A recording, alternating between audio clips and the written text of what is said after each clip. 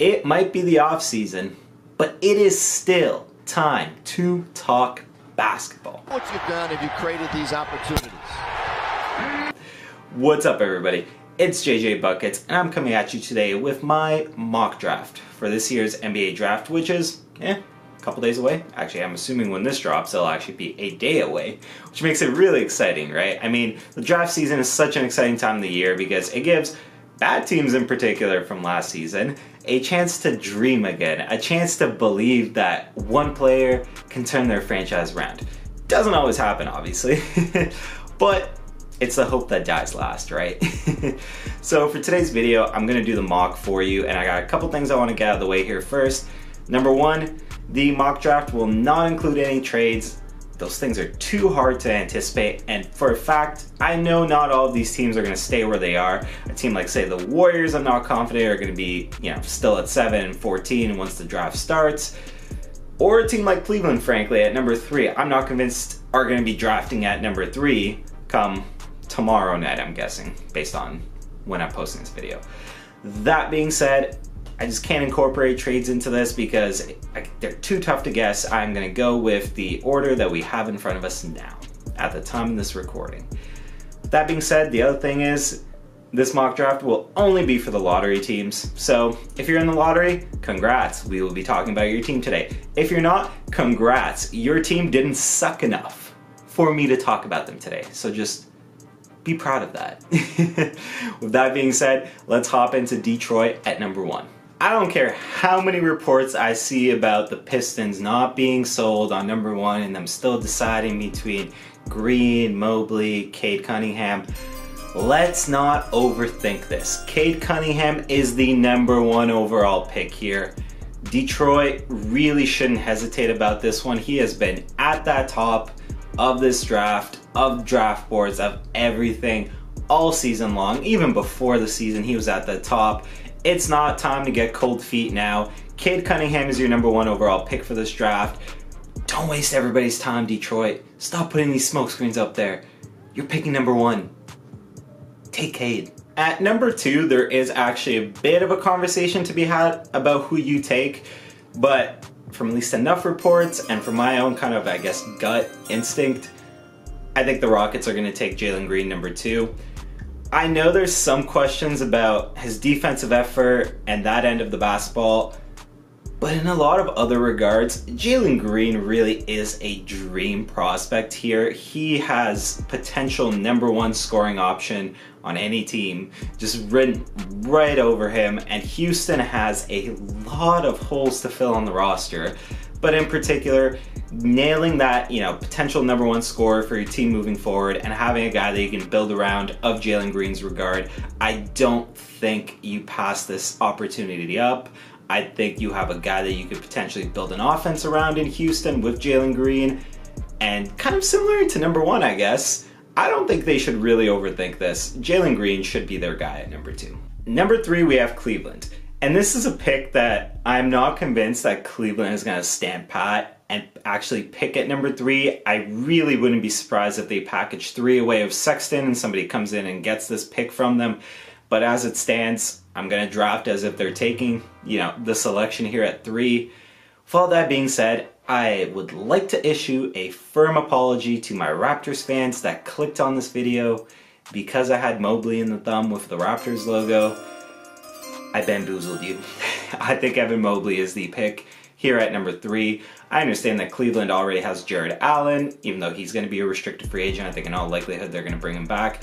But the idea of pairing Jared Allen with Evan Mobley is just so exciting, and I think it's a fun pairing because obviously Mobley kind of has that slender build, and despite the fact that you could absolutely play him at the 5, it would be really interesting to play him at the 4 with Jared Allen beside him. I think that makes for a monstrous defensive duo on the inside, and a lot of just interior defense is going to be meeting you when you try to drive on Cleveland, so that's a really exciting thought to think about.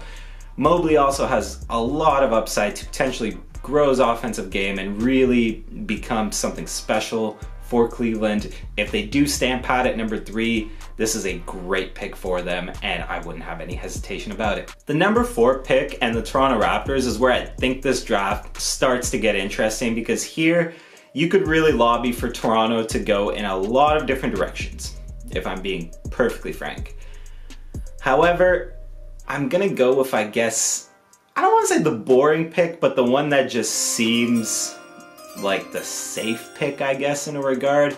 Jalen Suggs is the selection at number 4, and I'll make a couple of cases as to why. I think a lot of the things that the Raptors and Raptors fans have loved about Kyle Lowry, I think Jalen Suggs really does embody that as well.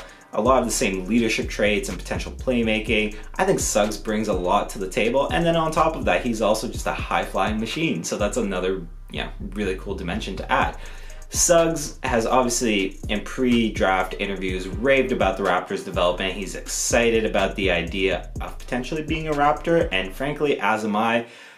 I think Suggs can do a lot for this team here. In particular, I do get fairly excited about the idea of having a Jalen Suggs, Fred VanVleet backcourt potentially, because I think Freddie could really benefit from getting to play off ball with a guy like Jalen Suggs, maybe taking the reins of the offense a decent amount of the time, where Freddie can just spot up and get a lot of easy open looks off, Jalen Suggs drawing attention with his drives and with his attacking of the basket.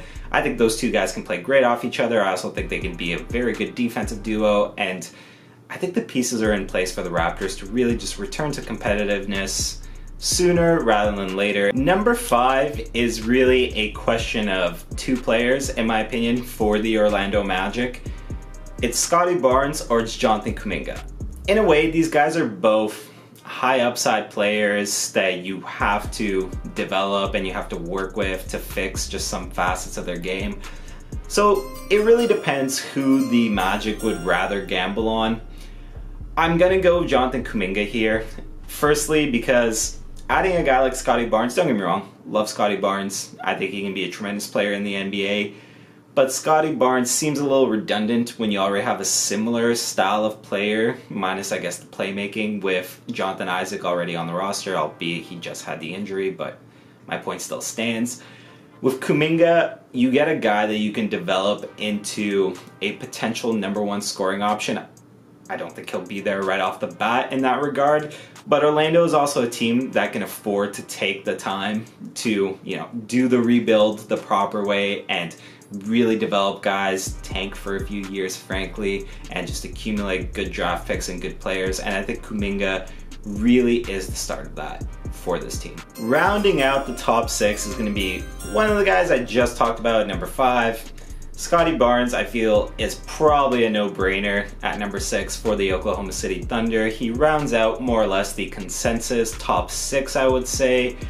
Barnes, as I, again, previously alluded to, high upside guy, and Lord knows the Thunder can take their time and in all likelihood will be taking their time developing their team, developing their roster. So this move just makes a whole lot of sense for them. Barnes needs the development. Oklahoma City can afford the time to develop him and get him to the best version of himself. Feels like a bit of a hand-in-glove fit, frankly. Number 7 is another one of those picks where I am not convinced the Warriors will actually be drafting. If the opportunity is there, I fully expect the Warriors to trade this pick for a, I guess, ready-made player, potentially a ready-made star, if some team wants to give them that. As it stands though, if they are at number 7, sticking with the theme of wanting to win now, wanting to compete now, Davion Mitchell feels like the guy. Of all the players kind of around this mark, you can make a case for a few of them, don't get me wrong. And there's, like, the verdict is still out on whether or not Mitchell is a potential star player in the league or if he's just a really good bench scoring option. In either of those scenarios though, the Warriors can really afford to be happy with either result. If they're trying to compete now, he can go in there, he can lead your second unit, he can be your 6th man, and who knows, if he really is that good, you'll find a way to work him into the starting lineup. Mitchell does seem like the player that's ready to help them compete. The Magic are back on the clock again, and for them, It's going to be a similar pick, I would say, or a similar theme as it was with their previous selection of Jonathan Kuminga. They have a player that they could potentially develop into their #1 scoring option. Why not double down and get a guy that could be your potential #2? Keon Johnson is still on the board here, and he makes a lot of sense for this team. You get a potential dynamic scoring 1-2 punch with those guys. They're both players that probably need the extra time to develop and reach, I guess, everything that they can be. As I've said, the Magic can afford that time. They can afford to do this rebuild long, and they can do it right.